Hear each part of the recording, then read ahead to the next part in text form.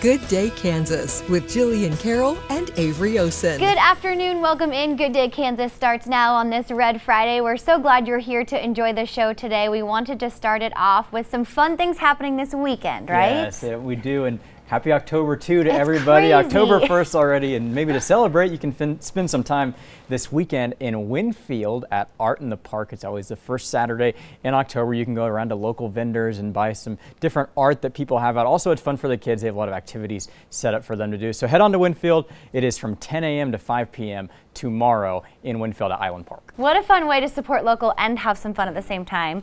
Before we bring in the show, wanted to give a big congratulations to our friends over at the Head to Toe Hygiene Pantry. You might remember we had them on the show and we let you know we needed your help to vote for them to win a grant from State Farm. Well, they won. So we are thrilled for them. They're going to take home now $25,000 and they're going to just continue to pour it into the community. We know it will be amazing, and just want to say thank you if you were able to vote, and another congratulations. Yeah, congratulations. And then we met them a few weeks ago and they were just great people over there. Let's get our show started today with the community calendar, and it's sponsored by Evergy. Good afternoon. It's time for Good Day Kansas. We start today with a greetings of Happy Hump Day. We are halfway through the week and we typically talk about animals on the show on Thursdays.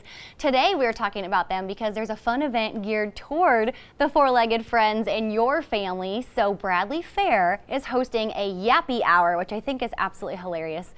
What a pun on happy hour, but it's for the ones that yap. So the four-legged furry friends in your family, this should be a great event. Yeah, it should be. It all goes for the Wichita Animal Action League, such a great nonprofit here in Wichita. The event's from 5:30 to 7, and it's a pre-registration for $5. And when you do that, you also get a bag full of goodies for yourself, but also for your dog. So it goes towards a good, charitable cause, and it also is kind of fun to go do. 5:30 to 7, there are drink specials and shopping specials as well down at Bradley Fair. Yeah, and that's happening tonight. So make sure you get out. You know, I always see when I'm at a Starbucks or at an ice cream spot where the dogs get the pup cups. I think that's so funny. I'm not a dog owner, but I could get behind this.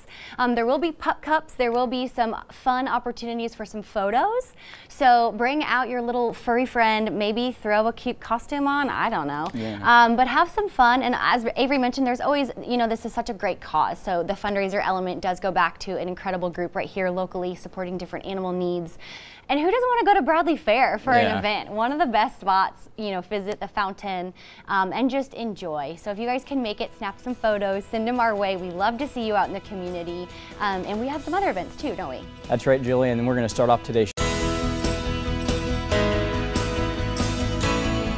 We are back with more Good Day Kansas, and I am absolutely thrilled about this new spot that we get to share with you all. So we're in Delano, and we are at Alzavino Wine Tavern. We are with owners Danielle and Ken Harmon. Thank you so much for your time today, guys. Yeah, thank you. Yes, of course. So as I mentioned, so excited to help share the story. You have such a unique place here. Danielle, just share with us a little bit about Alzavino. Yeah, so what we were really trying to do was just bring wine education into the community. It's all about experimenting, trying new things, just getting out of your comfort zone in terms of wine. I love that, and I love wine. So this is a spot for me. And Ken, share with us, the process is rather unique here. Yes, as far as we know, it's the first time that it's been done in central Kansas. And so when you come into our establishment, you get a card. And so you can select how much funds you'd like to put on the card. Sure. And then when you come up to the machines, you can peruse. We have 16 different types of wine on the machines. And so you can select between 1, 3, and 6 ounces. Okay. And so you can do a little taste if you just want to experiment with something. And if you find something you like, you can do 6 ounces, get yourself a full glass. Yeah. And then you can try that over and over again. What a fun concept. Danielle, you both are really passionate about bringing something new here. Yeah. And just share with us the vibes that you hope that people experience when they come in. Yeah, because obviously we can all just go somewhere, grab a bottle of wine and take it home and be all comfy and cozy. So that's what we were trying to do here. Okay. We want to make it warm, inviting, comfy, cozy, a family environment. Yeah. We're really hoping that we get lots of regulars that we just become business friends with. Sure. Because we do. We know people have options to just stay at home, and so being able to come in here and hang out with us and just relax and enjoy everybody's company is kind of what we were striving for. Share with us kind of what happens in the back of the business. Yeah, so in 1920, this became a bank. Citizens State Bank moved in, and they had their vault, and the vault is still here. Okay. the vault door is still here.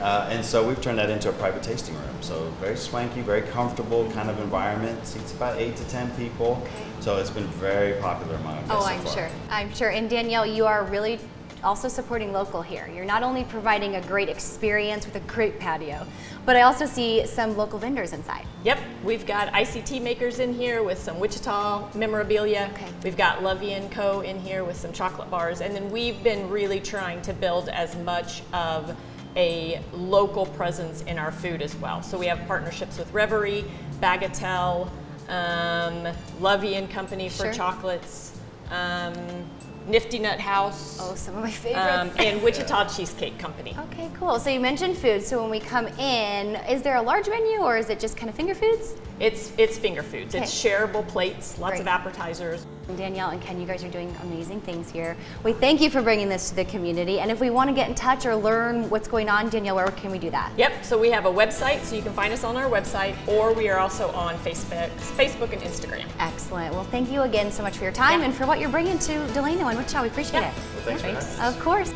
That wraps up Good Day Kansas for today. Check us out tomorrow for more, 12:30 on KSN. Hi everybody, welcome into Good Day Kansas on a Monday. Thanks for making us part of your day today.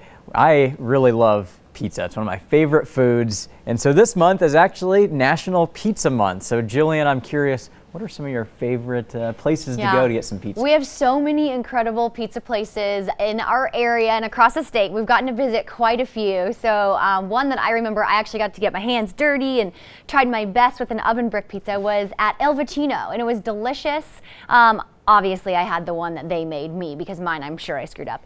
But it was awesome, and I just love any type of vegetable pizza, personally. But I know Back Alley in Newton is a favorite. Nola's is a favorite of our producer, Greg. He loves that one. What's your favorite? Do you have a topping that you love? Yeah, so a couple weeks ago we went to Grandma's Soda Shop, and that was really, they had some really homemade good pizza there. Nice. So that was pretty good. Also, I went to Picasso's last night. Their pizzas good one. are the size of my face, and Yes. so that's a good one as well. So Yeah. that's probably my favorite. We'd love to know what your favorite is, whether it's a topping or a pizza joint right here in Kansas. Drop a line on our Facebook page, let us know. But stick around, we have a great show today. Exactly right. We just want to say thank you to our fans and appreciate their fandom by just kind of giving them some incentives. So everyone has mobile apps these days. So we have one too. The Chiefs mobile app is very easy to download, and it just really celebrates different things. So our fans can take quizzes and show their knowledge of the organization or the game. They can get points for doing things they do already, like watching the game, attending events, and different things to just celebrate their fandom. And you can even lounge. That's right. We're so excited. So it will be our 5th style lounge, but our first collaboration with KC Fashion Week. And we all know what a huge event KC Fashion Week is.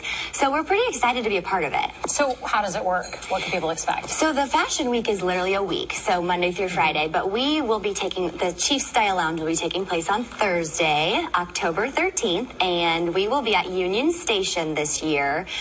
You will see everything from Chiefs cheerleaders, former Chiefs cheerleaders, former Chiefs players, including the handsome Eddie Kennison that we'll see later today. They're going to walk the runway and just kind of strut their stuff in Chiefs gear.